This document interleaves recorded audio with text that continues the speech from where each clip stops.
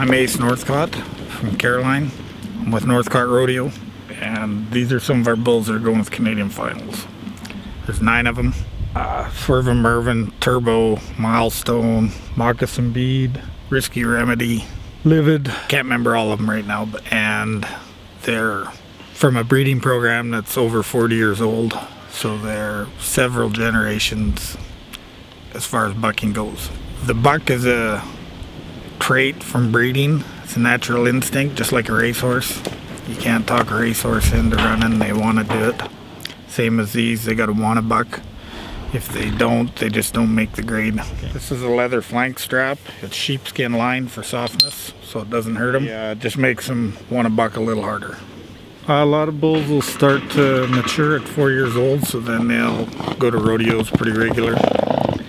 And they'll stay pretty good till they're about 7 or 8. And then there's been bulls in the States that have sold for, I think, $1 million for 3 as a package. I think there's been bulls from Canada be sold down there for like $40,000. I would estimate it costs $10,000 or $12,000 at least to raise one of these bulls. Probably go through 30 head of bulls each winter, maybe a quarter that are good enough to go to the rodeos with.